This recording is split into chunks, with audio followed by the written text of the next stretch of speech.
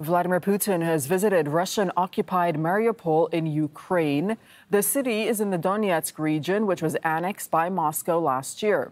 The Russian president drove around several districts of the city on Saturday and then was shown restoration work at a theater and a university. Putin's trip comes after he traveled to Crimea to mark the 9th anniversary of its annexation from Ukraine. And a deal allowing the export of Ukrainian grain from the Black Sea ports has now been extended. Ukraine was seeking an extension of 4 months, but Russia only wanted 60 days. Let's bring in Stephanie Decker from Kyiv for more on that grain deal. This was expected, was it not, Steph?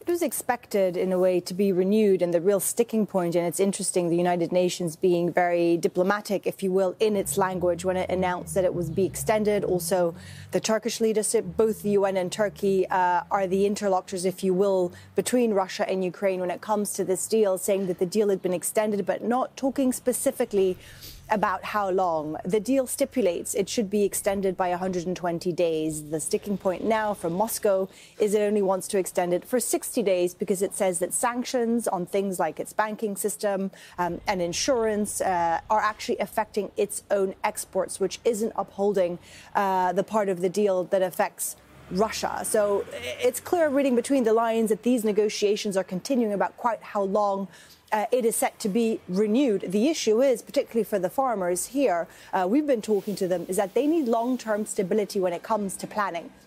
The harvest here is around June. The new farmer's year, if you will, starts in July. So if this is going to be extended for 60 days or even for 120 days, which is 4 months, we were being told that it simply isn't enough. The minimum, really, what is needed for stability is a year. But at the moment, that is certainly not on the table. And again, it's hugely significant. Russia controls the Black Sea. This is what Ukraine needs to ship its wheat, grain, sunflower oil, the biggest producer in the world, which is why it has such a global impact and which is why this deal is so important. And certainly Russia holds a lot of leverage when it comes to that. And tell us more about Vladimir Putin's visit to Mariupol.